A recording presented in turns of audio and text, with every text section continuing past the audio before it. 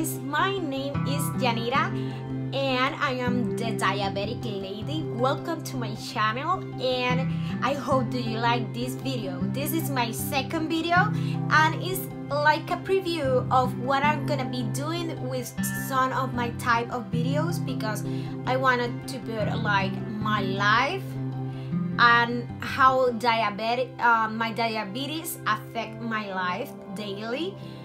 I don't gonna be like recording every day, but I'm gonna be doing like one video that have different days of how I live with my diabetes, what thing I do, how diabetes affect my life.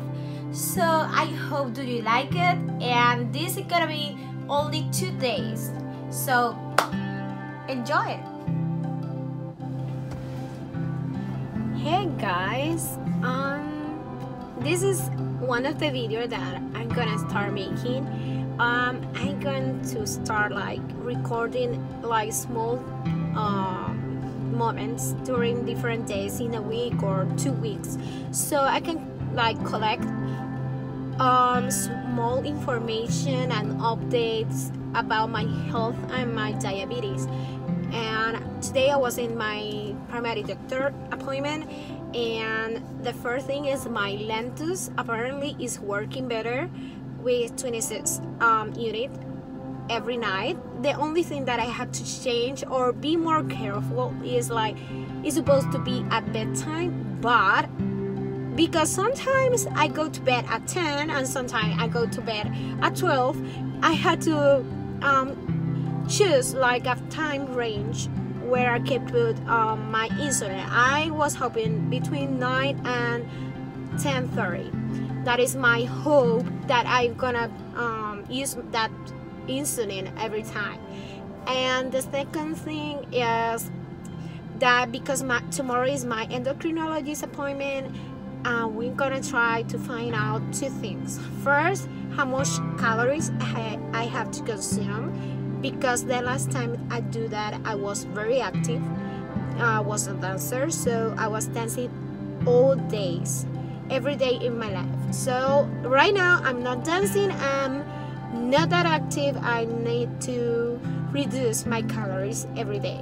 And second, I want to know if it's possible to going back to my to the insulin pump, because I had very much better control when I had it, but because some insurance issue, I had to start over all the process and stop having my insulin pump cover with my insurance. So let's see tomorrow what the doctor says about those things. I'm gonna ask about blood sugar testers, like it's like some pad and that you put in your body, like the insulin pump. That check my blood sugar levels every time is better. So I'm gonna ask him about that too, and hopefully there's gonna be good news about that.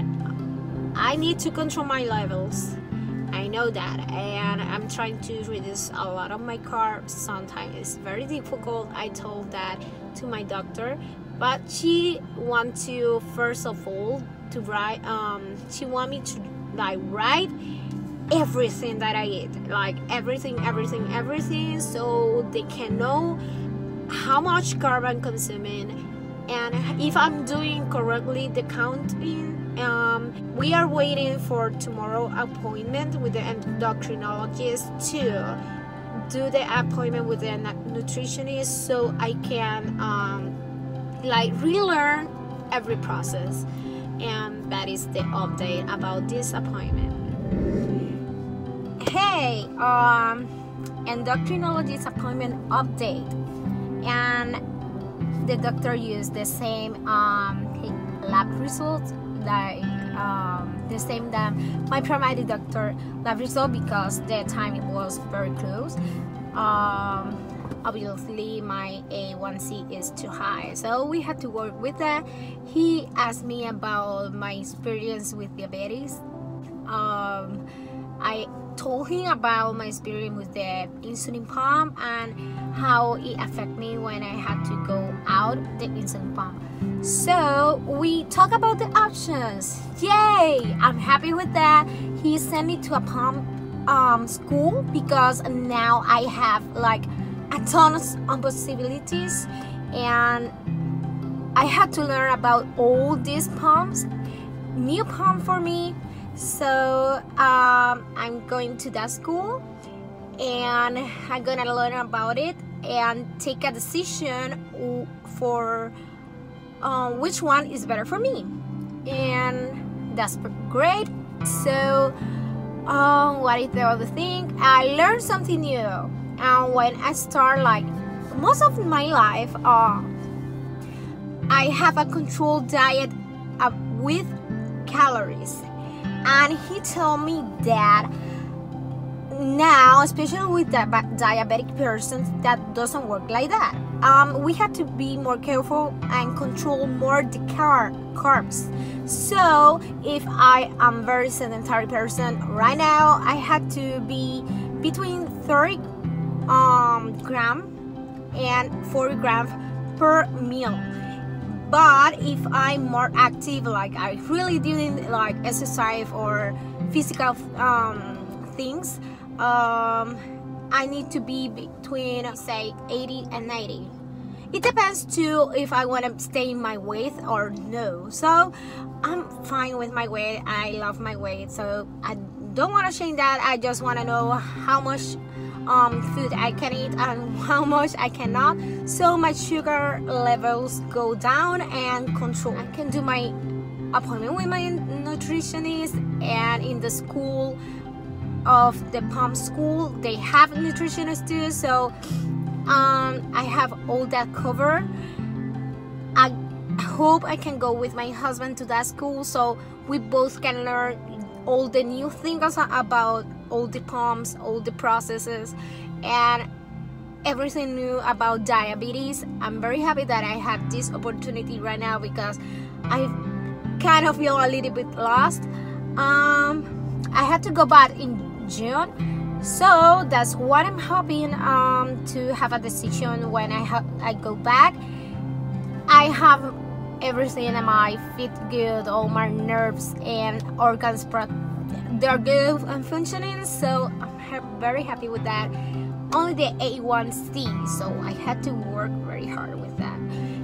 And anyway, I think this is gonna be the last video about this update of this week. So please, I want you comment if you use the insulin pump, which insulin pump do you use and which one do you recommend me, so I can have more information, like for real people that have all these different kind of insulin pump, and I take the best decision for me.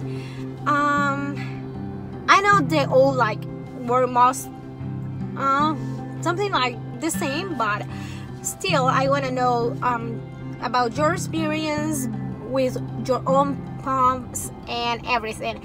I used to have at first a Medtronic one and then an Omnipod, but it was like 10 years ago, so all those changed.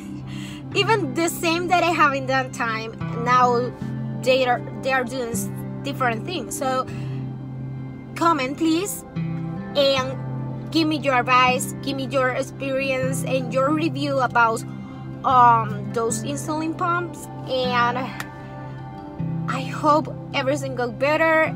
For me, this is a very good news because I really want to go back with this so I can control better my diabetes. I hope you enjoyed that video. Please comment down below any suggestion, anything that you can say about the video. Maybe you want something else about my condition or about diabetes, and I think everybody knows somebody that had diabetes, so subscribe, share the channel, because this is what I want to work. a community with diabetes where everybody feels supported with this condition, and even the family members, friends, co-workers can know about this condition and how we had to live with it, so they can deal better with this kind of situation, everything about diabetes, or maybe some emergency with the condition. So please, again, subscribe that and comment down below, and see you in the next one.